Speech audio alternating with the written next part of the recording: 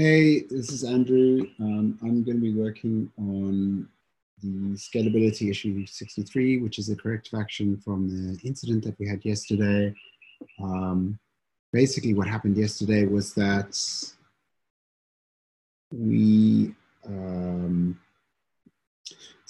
basically what happened yesterday in the incident was that we had a huge glut of project export jobs that got created. And those jobs were firstly writing to an NFS server. And then we had some API endpoints that, totally unrelated to the project export jobs, were using the same NFS server. And so that machine was put under load, everything slowed down. And so we got this connection between project export jobs and CI traces. And because the export jobs were putting saturation pressure on the NFS servers, the CI trace jobs escalated to about 5 times the normal latency. Those jobs already take about 60 to 70% of all compute CPU in our API fleet. And so when they started each taking 5 times longer, what ended up happening was that the API fleet got very saturated, and that started causing lots of latency and queuing in other places in our application. We saw major slowdowns throughout the application. So we got a bunch of alerts. The first alert we got was for API latency issues. But what would have been really good is if we could have got some forewarning on the NFS latency issues. We've got a capacity planning framework that we use, and it tells us how things grow over time. Hey, Marin. Hey, Andrew. I was just explaining what I'm going to be doing to myself. But Nice. so we have a resource monitoring framework. And the resource monitoring framework gives us like long-term trends in saturation. And what we've done is we've kind of abstracted the idea of saturation. So it could be utilized, it could be the number of sidekick workers that we have. It doesn't really matter. It's just a saturation metric. And then we take a look at it over time, and we see how much variance there is in the metric and what direction it's growing. We use that to predict whether we get out problems. And obviously the other thing we get out of it is that for any saturation metric, when it reaches a threshold where it's too high, we can alert on it. But yesterday we didn't get any alerts for any of the NFS servers. Yep. So the first thing is we don't really know what it was on the NFS servers that was slowing down. Mm-hmm. Obviously something was saturated, but it could have been the disks on those machines. It could have been the CPU on those machines. Mm-hmm. Job said it might even be the network, although GCP claim that their network is infinitely scalable. Mm-hmm. It would be nice if we can prove that that's not the case, but let's see. So I'll share my screen. Sounds good.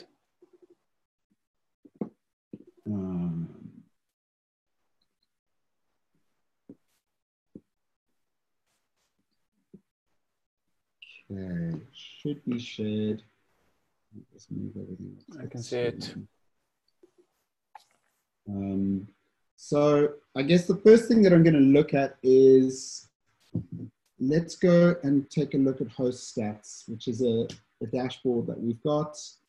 And you can, it's a templatized dashboard, so you can give it any machine in our fleet from this pull down, and it will give you a bunch of statistics about the machine. At the moment, we don't keep this in Grafana, but let's go take a look. So I'm going to go look for Share01 is probably the best machine to look at here. And we want to look over the past 2 days because the incident that we were looking at was yesterday. Right. Wow. So, yeah. So kind of one of the things that's kind of interesting here is that CPU was only up to 25%. So one of the things that that could mean is that it's a 4-core machine and one of the cores was pinned. But I can't imagine, well, there we go. We know it's a 8-core machine. Let's just look at this. So Every core, huh? Pardon me? Every core, it seems to be equally affected. Yeah, it doesn't look like, so, I mean, we saw more CPU, but it never really got beyond 20, 25%. And certainly for user mode, there was nothing extra. And this one is more, but it's so small. It's like very, very, but it definitely seemed to, interestingly, that definitely affected CPU 6, which I don't really understand. I'm sure Matt Smiley could give me some interesting details as to why that is, but I'm not sure. So the second thing we have is, right, so this could be the problem here, right? So we look at disk throughput, bytes per second, and SDB write. Wow. And this to me is like a classic saturation signal, like when it goes up like that and it's got like a plateau, like a rooftop. Value like this, you can see it spiking, but it's not clipping. And so that's probably, read throughput is probably not saturated, but write throughput could be. So that's kind of interesting. And that could be the thing that we need to put saturation on. And then network, we see the same pattern, but obviously once you hit a bottleneck in one thing, you know, you're going to see that pattern reflected in all the downstream elements. And so, you know, on receive, we could only receive at a certain rate. And if the disk was limiting it, then obviously we'd see the same pattern there.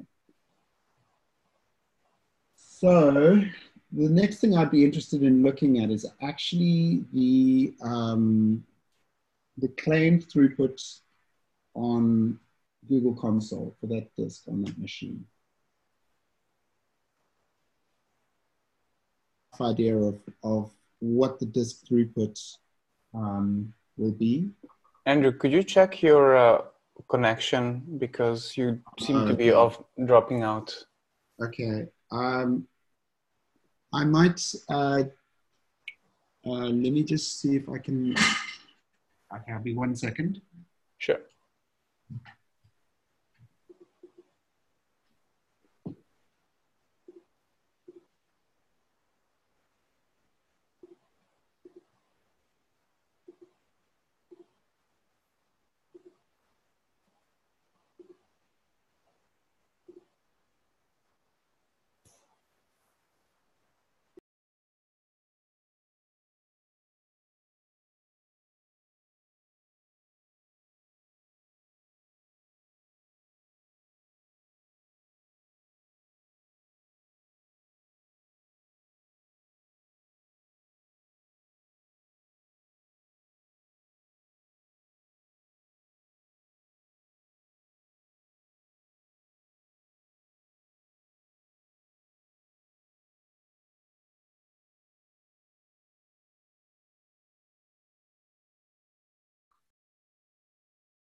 And I will share my screen again. Desktop 1. Okay. So what I was interested in looking at was the disks, the disk utilization, or what GCP claim we should be able to get through on that disk. And then we can tell whether the problem is was in fact disk saturation. So ironically, the search doesn't always work amazingly well. So I'm just going to reload this whole page. The other thing, just thinking out loud, that we could do is if we threw more CPUs on that machine, we could possibly get more disk throughput and on the NFS servers, which would help us. But isn't that a bit of an overkill for a problem that doesn't appear often. Yeah, well, you see, this is the thing that I really love about building up the saturation framework is we don't actually know where we are at the moment. So we could be skirting along like 5 IOPS per second lower than the threshold, and this just gently nudged us over the other side. And with these saturation threshold limits, it's always chaos when you exceed them. We had CI logs failing, we had API failing, all because of a disk that can keep up for project exports. So share-01.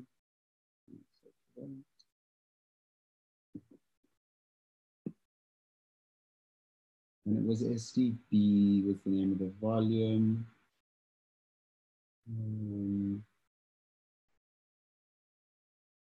So while I'm trying to figure that out, I'll just go look in monitoring.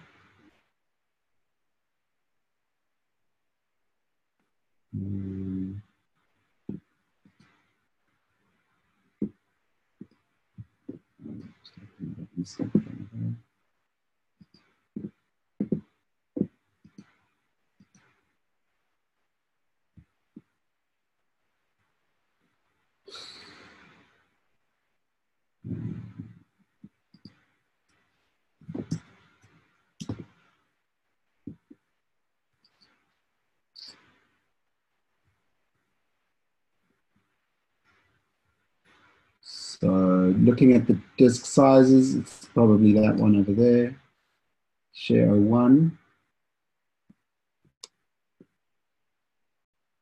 Right. So these are the limits that we've got, 15,000, 15,000, and 800 and 400. So as a comparison, on our Giddily nodes, this is 60,000, 30,000, so 4 times as much, twice as much. This is 1,200, so 1.5 times, and this is 800, so twice. So right, but right, but we shouldn't be comparing them, right? No. But just as a benchmark. Yeah, sure. It's not like we expect this to be a Giddily node. Yeah, because up until like last night, we expected that we have like almost no workload on it, right? Yeah. And that was my understanding as well. Mm-hmm. It was my understanding as well, so that's why I was so surprised. So, but let's go look over one day. Would be good. So this is disk read. Right. So that makes sense, though, right? Yeah. Because we had the abuse that continuously, Yeah. Okay. So here we can see disk write is like 300, it's peaking at about 320 megabytes per second. If we look here, write, it says 400, but I think what this shows us is that actually the limit is a little bit down on that. Maybe there's overhead. Obviously, the other thing we should take a look at is, let's add another metric. Speed bytes, IOPS. Write operations per second. Now that looks like Redshift. Maybe the easiest way to do this is to go back to here and look at monitoring. This doesn't have a monitoring link on it, does it? No. So this might be kind of useful to the Google Cloud product managers to see how people use their product as well. Share.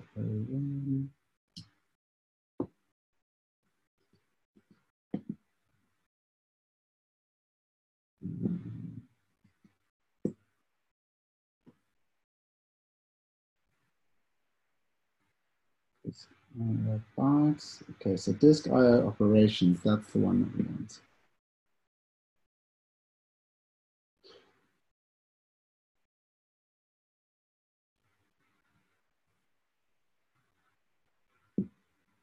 And let's look over one day.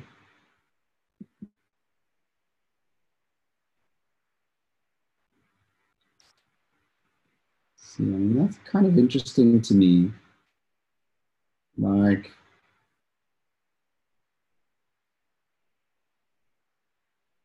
that is, oh, is this sum?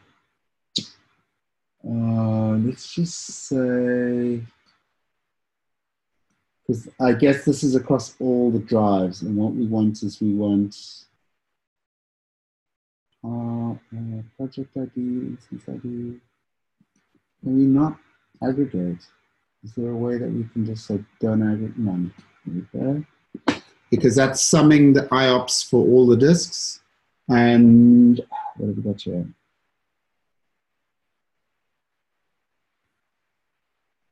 I don't even know what that means. I'm not very, oh, it's loading graph data. See, but what's surprising to me is that this is not that far off.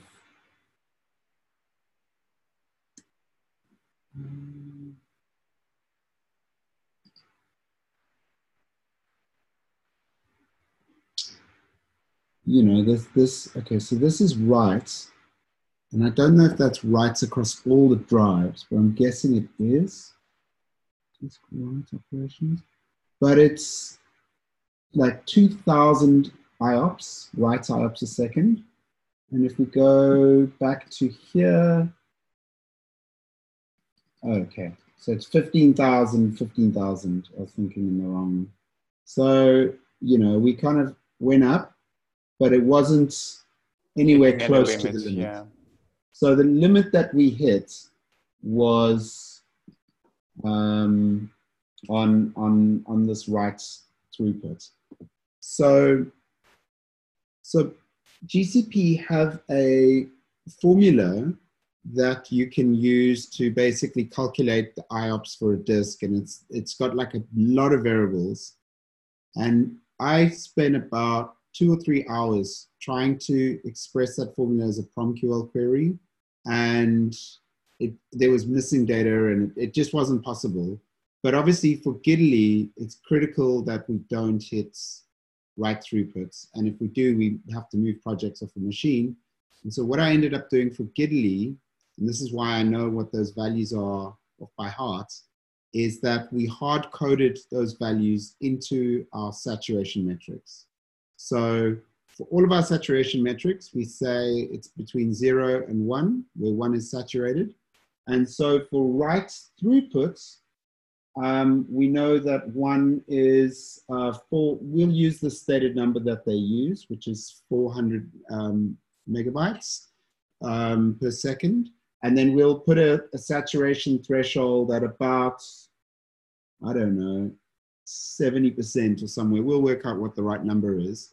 But like, so that when we get to there, we get alerts. And also, like, not that I expect this to happen, because I don't expect us to be using NFS for much longer. But if this number grows over time, we'll get alerting on the trend number. So what I'm going to do is I'm going to go to the Runbooks project.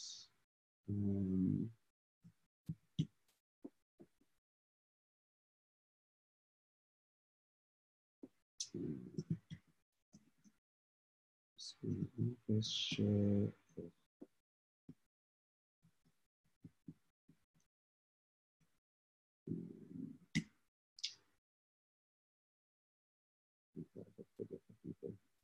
Okay. And I'm pretty much going to take the way that we do this for Giddily, and I'm going to replicate it for what we have here.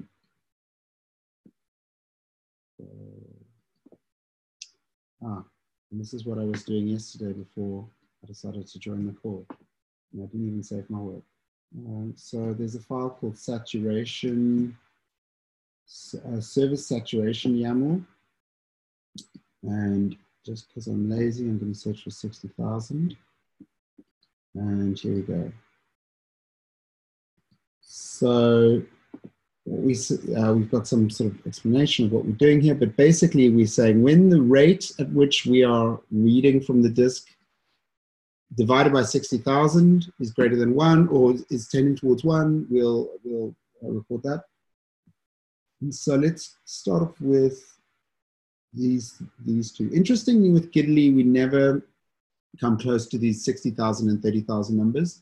But again, on writes, in the same way that we saw here, if somebody's doing abusive things on a Gidley server, we actually see write saturation on single machines quite often. So it's interesting that it's writable. Actually, I was wrong. It is 400 megabytes per second for Gidley as well.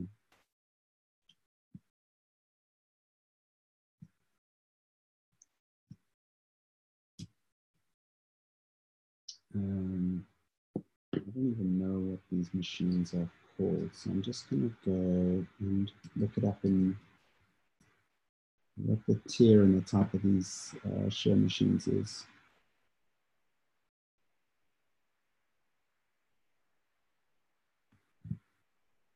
The machine's getting a little bit roasty as well.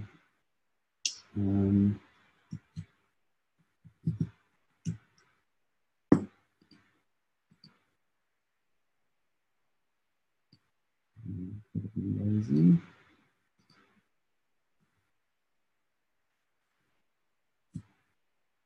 Okay, so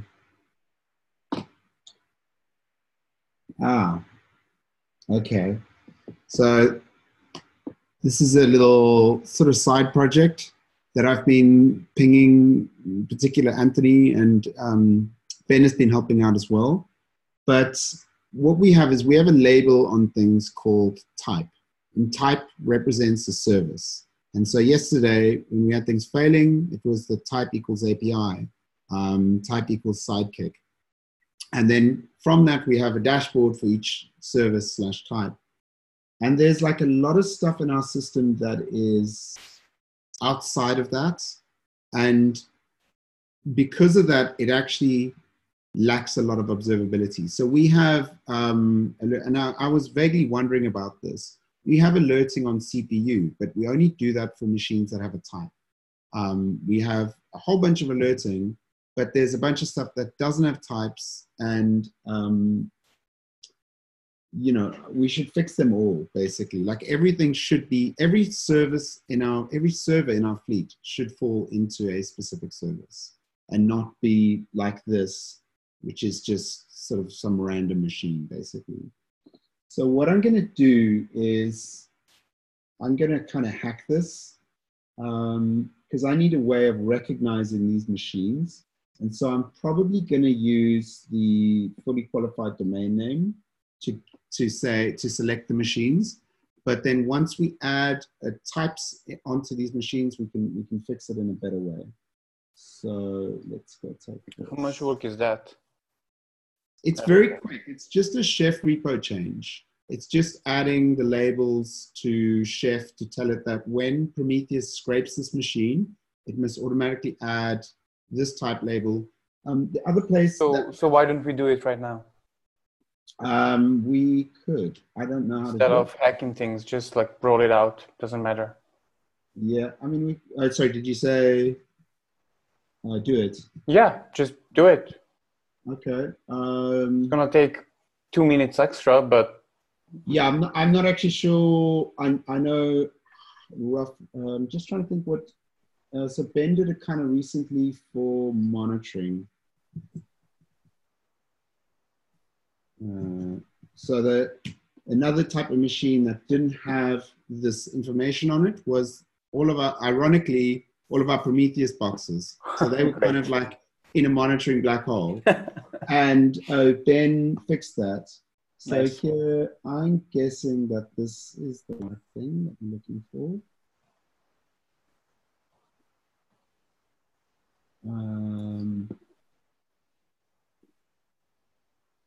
That looks pretty promising. So default attributes. Okay. And then the second thing we need to find is what's it called? Share -01.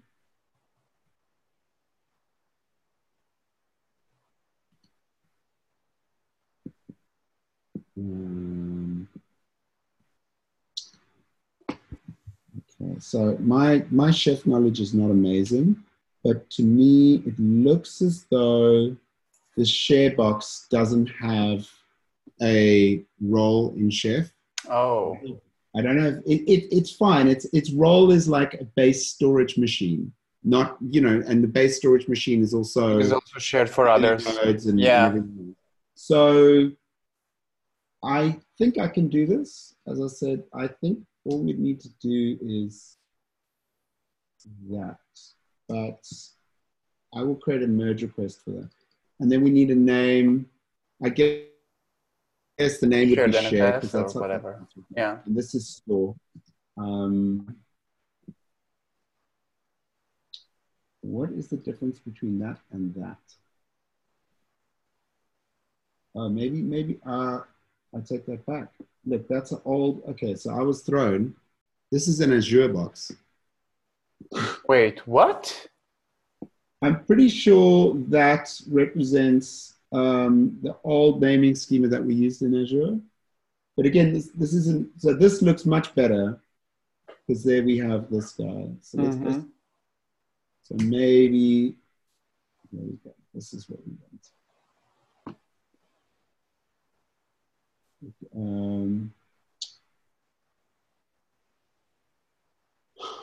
So yeah, let's put this in here. If it's gonna take much longer, like No, you can ignore my, but like it should be like pretty straightforward. Yeah. The only question I really have now is, do we call this share or NFS? Let's just quickly check what else has got this name on it. So the only box that's got it is share. Although, you know what?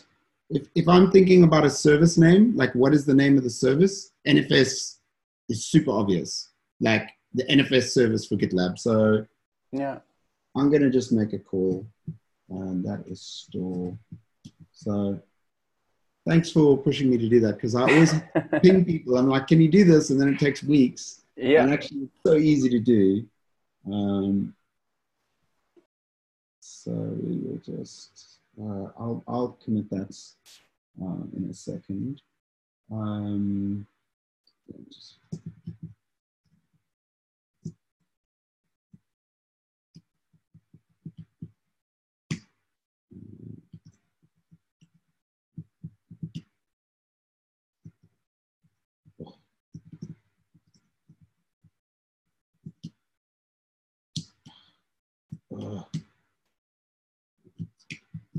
add service.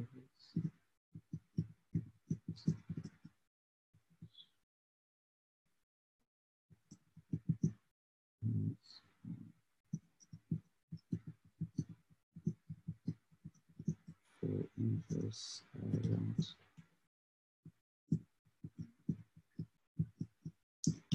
and so just because we've added these labels on here, there's a whole bunch of stuff, Prometheus recording rules that explicitly exclude anything that doesn't have a label. So this is actually going to fix a whole bunch of other stuff and add a whole bunch of other reporting and alerting as well. It's funny, I saw a guy the other day tweeting about the git push copy paste thing that I always do. I know I could figure that out, but it's just easier to be told by Git. Okay.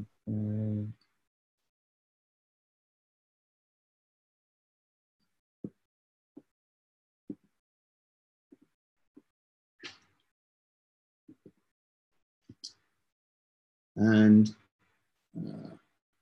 while I'm doing this, oh, so slow.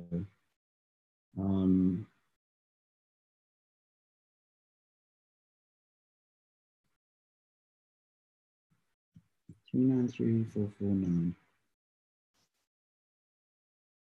The Microsoft Authenticator is, oh, no, didn't get it. Oh.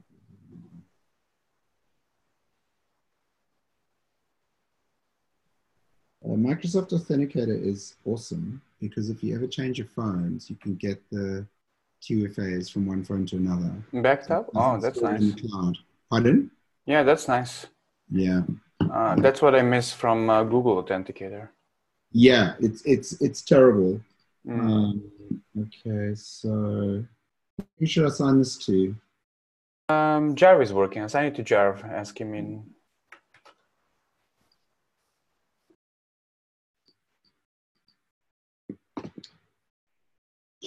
Cool. So now that we've got that, we don't have to do hacky stuff on our run books, which is much better. So you can say here type equals NFS.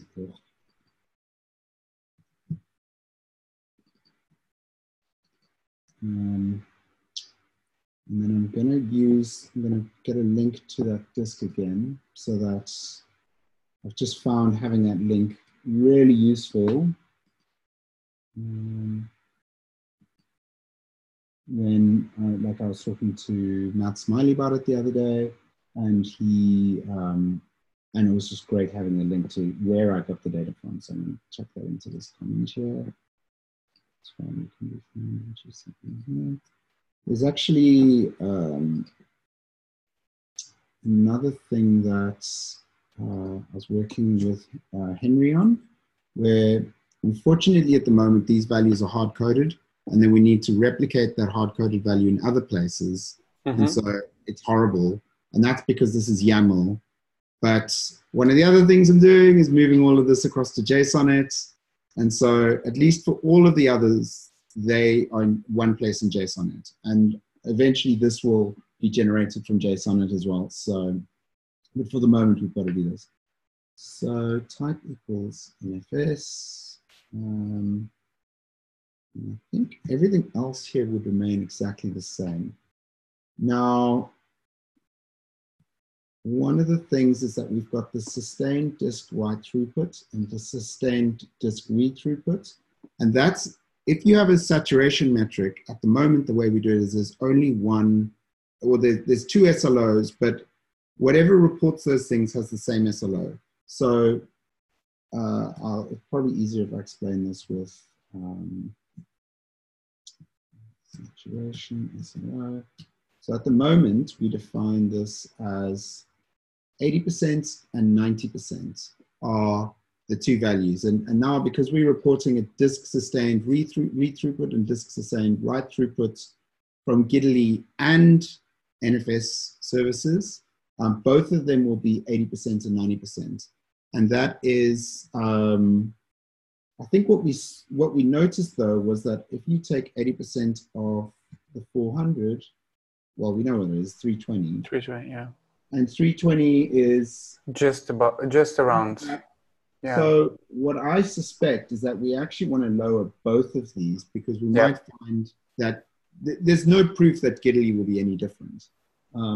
So, I mean, the only worry, actually, well, what we can do is for Giddily, we can go look at the graphs and see what we see, because I don't want to get anyone getting alerts when they don't want them. So on our Giddily dashboards, interesting, what's that? Disk usage. We can go down, and there's this new panel called Saturation Details, which is super useful. And this breaks down the saturation. It generates charts according to your saturation for each of the resources that you're monitoring in this fleet. So this is the one. And we're going to do this over, actually, let's just zoom in so that we don't hurt. Oh, that's IOPS, I beg your pardon. We're looking for throughput. So you can see that we do occasionally sort of peak a bit. So let's take this over 2 days. So there you can see the dotted line is the current sort of soft target, and the red line is the hard target. So we get these spikes that are over, but I don't think any of them last for 5 minutes. In fact, I'm just going to do this over a week.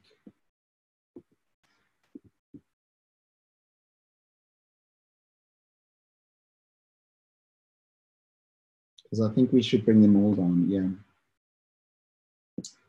And then I'm just going to quickly hack this. There's one other thing I want to check, and that is that the resolution, I'm going to increase the resolution to see if there are more spikes. And the reason why I'm doing that is that with these spikes, it'll often be very, very steep. And if you've got a 1 in 3 resolution, basically the way you can imagine that is each data point represents 3 pixels. So when the resolution is 1, then each data point represents 1 pixel. So effectively you're loading a pixel per, well, a data point per pixel. And so sometimes if you've got very spiky data, that will round it out enough that you actually lose the spikes. But you can see here that it hasn't made it a lot more spiky. So that's fine. So let's bring this down to 70%, and we'll bring this to 80%. Read throughput, and then I'm going to do the same on write throughput as well. I'm going to say that this will be 70, and this will be 80, because they might be being a little bit optimistic on what they're reporting on GCP. So going back to this, the actual numbers, when these numbers have been copied, so let's go in here, put that in here, and we want it to be 800 and 400.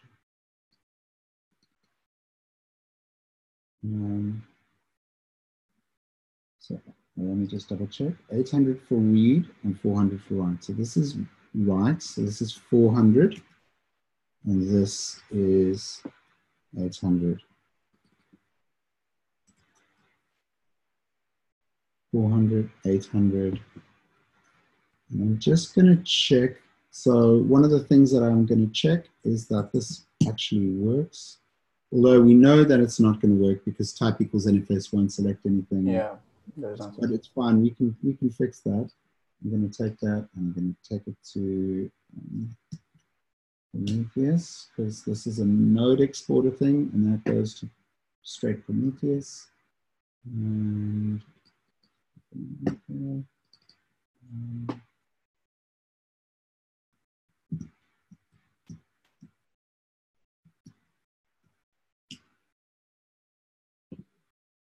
so at the moment, that's telling us that it's 8%. So let's go take a look over 2 days. And that's like a really good signal, right? Like that would have alerted us to this problem. We would have got saturation on that disk. And you can see that there are these spikes, but I suspect that if you zoom in, those are like, maybe we should just zoom in because I don't want to get like a bunch of alerts on this. So until is Tuesday, let's call it 2000. And we'll just do this 2 hours. So this basically lasted for 20 seconds. So we wouldn't have got an alert on that. This one definitely wouldn't have alerted, although we're at 75%. So let's just check. It's actually from there to there. Oh, yeah, and Jarv's already pointed out that I didn't fix staging in the same way. So this is why we get the professionals to... Yep, that's why I didn't want to press approve as well. I don't know anything about... Yeah. No, I mean, with me, it's amateur hour. So, cool. So, but I mean, this is really good. So we know that, like, we wouldn't have got an alert. But I'm actually curious, like, what happened on Tuesday? I wouldn't be surprised that actually what had happened was a precursor to what we saw yesterday. But as in try it out to see if it clicks. Yeah. So, or somebody just accidentally like ran a whole bunch of project exports. We don't really know now, but we do have, so we've got this metric. So this is good. Did I take the other two as well? No, I didn't. I've only got the throughput ones. I will add the IOPS ones as well, just to be comprehensive. Although, as I said before, they're not really as helpful because we never get anywhere close to them. But you know, the next incident, maybe we will, like millions of tiny writes.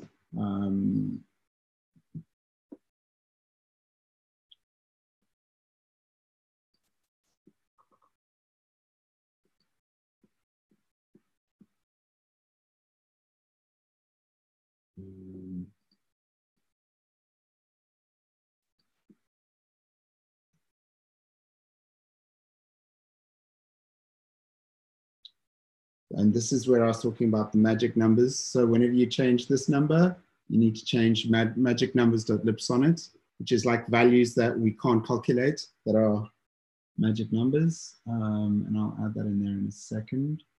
But this is NFS and NFS. And those values are 15,000.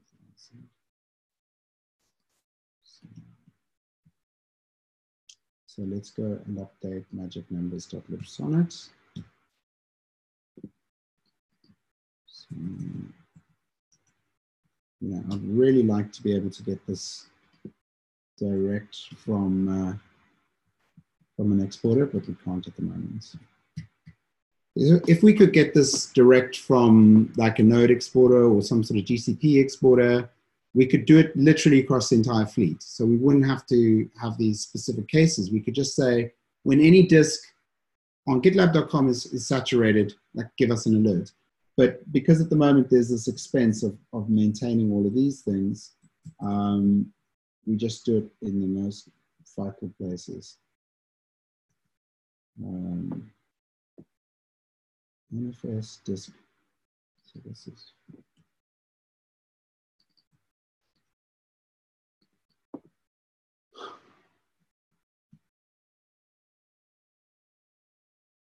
It's 100 megabytes, and this is 400. Cool.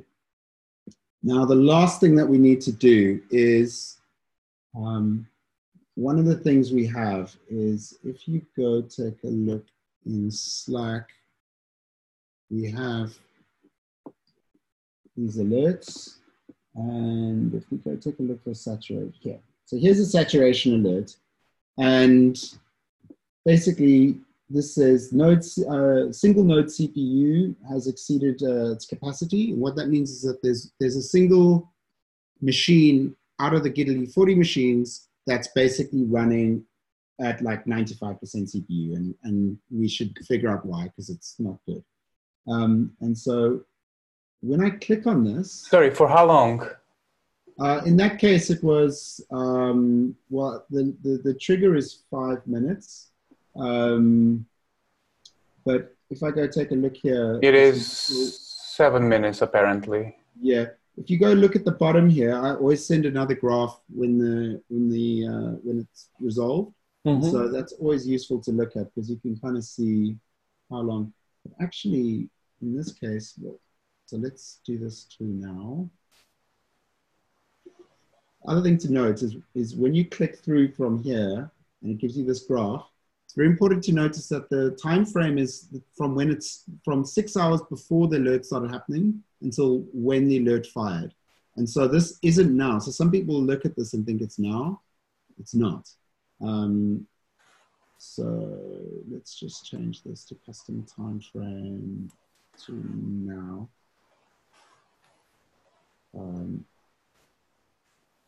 So there you can see it was for, yeah, you said 7 minutes. But now the problem is that this is what we use for alerting. It's just saying like someone in the Giddily fleet is not happy, but this doesn't really help like an operator that much.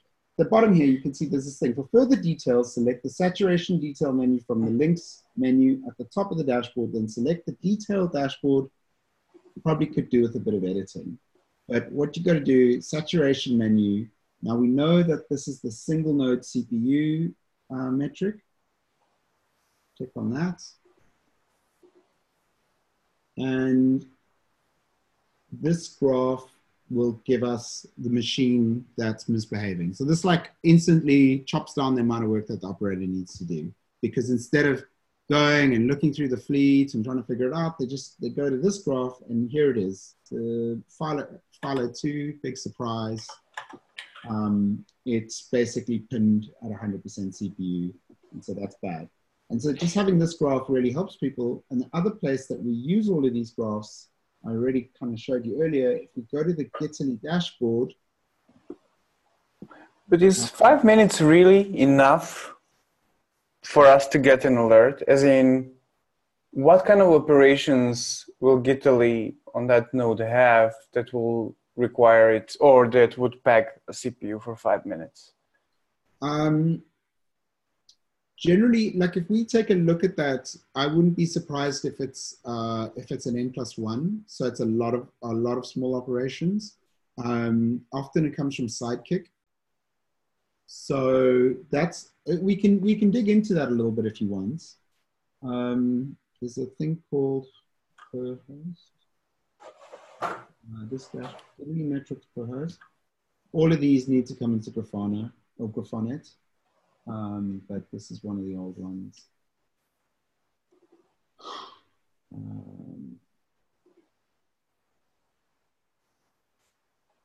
By the way, Jar rolled out the change. Oh, cool.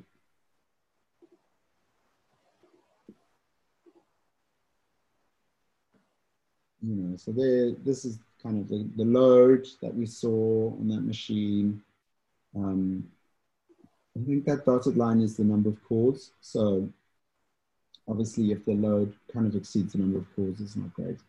But what I'm looking for is gRPC method invocations. And so there it is. And it's list commits by OID. So this is something we've looked into. Like list commits by OID is LFS. Pardon? LFS, right? No, I think it's a merge request controller. I'm pretty certain that's doing it. And I suspect that it's the widget. So when you know, and the worst part is that we actually lose some of the observability, because if it's polling and it's cached, we're not seeing those log messages at the moment. But yeah, so this is probably maybe a lot of people in the company looking at the same merge request, and maybe somebody pushed something and all of the widgets started updating, and because of race conditions, they all kind of start fetching from the cache again. And I would guess it's something like that. But like there's a whole sort of thing that we need to look into what's going on with that. And the other thing is that gitlab.com, GitLab org GitLab is like 10 times the traffic of any other repository with that list commits by OID. So there's something about us and that repo, and it's not a general thing, but kind of interesting anyway. This is all old and broken. I kind of want to fix this, but I'm not going to do it. So anyway, going back to here, what we had was we have these detail metrics, and then we have that we use to create these saturation detail panels here. And so this is the general Gitly dashboard. You know, we've got the key metrics for the service up at the top here, and we also have those in like more detail. Let me just fold these up under here. But then the saturation detail really often helps with figuring out what's going on. And so one of the things that we need to check is that this graph is going to be okay. So actually, that's going to be fine because we're using the same resource metric. What I do want to do though is take a look at where this is being used to make sure we're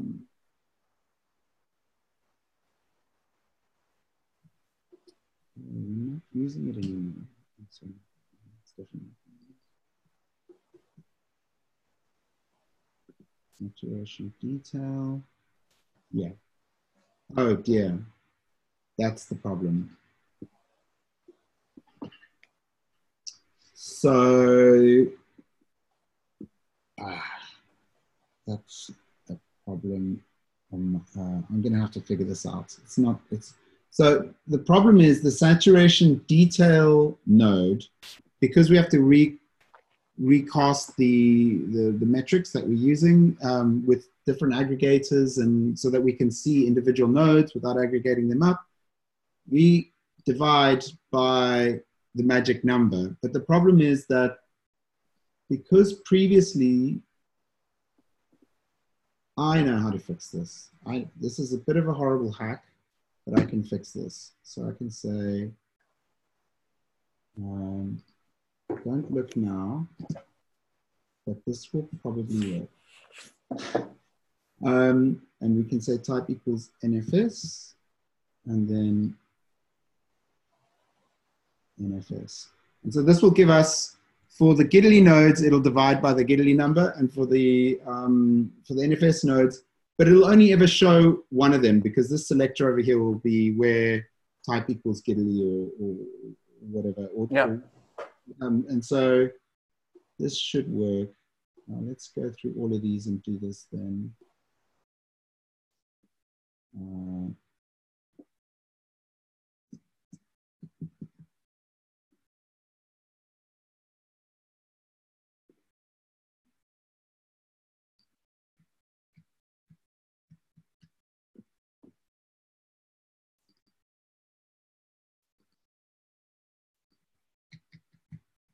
Let's fix all of those comments as well.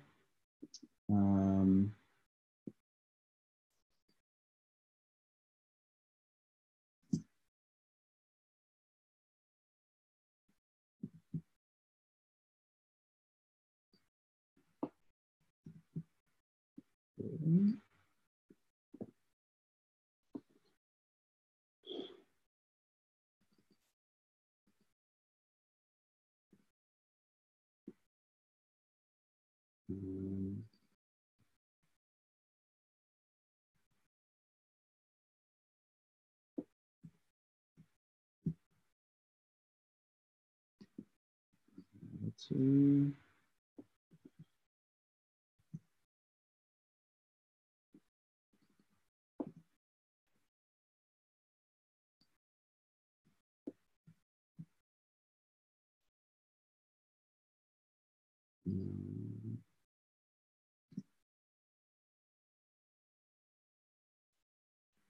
Type equals NFS.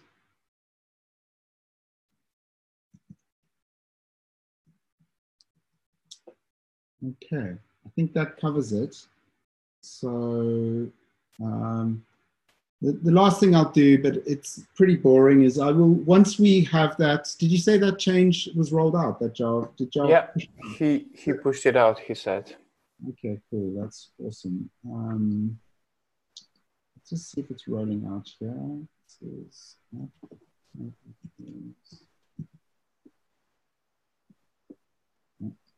yeah, it hasn't, Chef hasn't kicked in and actually changed any of the boxes yet, but it'll happen.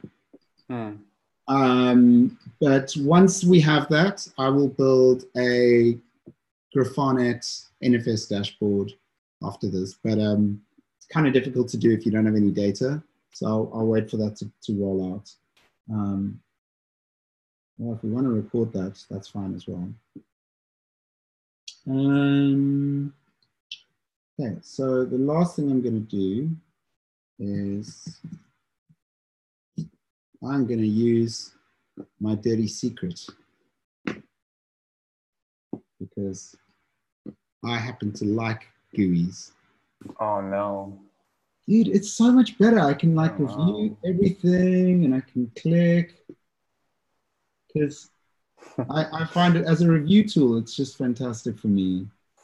I don't know. It's like in my mind is how I like need to when I have like a change with lots Which of one is different. that? It's source tree. Oh, sorry. Yeah. So I just let me just so that one's really basic. Like you can't really mess that one up too much. 800, 400, 1500, 1500. This one NFS, NFS, NFS, NFS.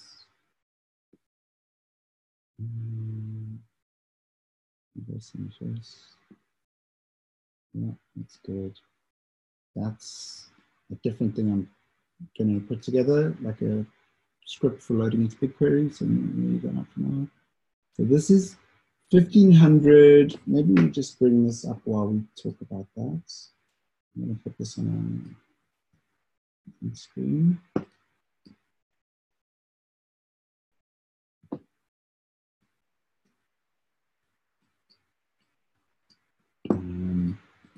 So we got 1500 read.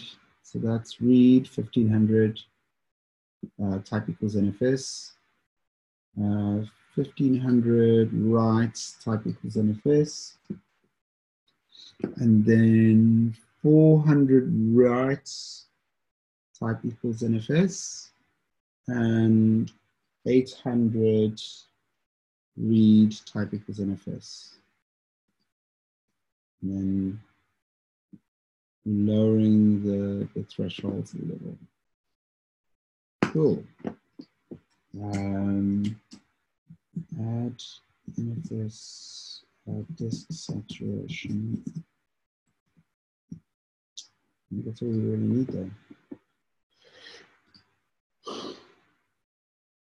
Cool. And then once that's in, if we ever get saturation on those NFS disks again, we'll get alerting, and we'll get, you know, these, we'll get this coming through here. We will get them showing up on capacity planning as well, because they're part of the framework now. So when, oh, my machine is really struggling. So when that is looking like it's going to be saturated in the next 14 days, even if it's not yet, we'll get it here. Okay. And that's interesting. That's a new one that's come on recently. So disk space on the API. Anyway, so we'll have all of this stuff kind of come through, and it all fits together quite nicely. Yeah, look at that. Wow. I think you see this, it works. I think we should get Hendrik to, I'll just switch this over to, so I'm just going to say from saturation detail, I'll go to disk space saturation detail. And then from this graph, we can see exactly where it is. Where on the other graph, there's always a interpolation step, interpretation step. Yeah, I'll ping Hendrik on this. There you go. So it is API 02. 02? API 02 and API 24. API 02 is... Human, isn't it? Played with it yesterday, though. Yeah, it went up at, yeah, it's probably something that someone's done on there. And it's because it's kind of staying pretty static. You know what it could be? Yeah. It could be, we downgraded there. So we had to download a new package and install a new package and all of that. So it sounds like something Hendrik can look into. Yeah. Cool. Okay. Awesome. Cool. Should I just upload this as it is? Yeah, upload it as it is. I think there's a lot of interesting things in here, and I learned a couple of new things, so that's good. Awesome. Awesome. Cool. Thanks. Thanks for doing it. Bye. Have a good one. Bye.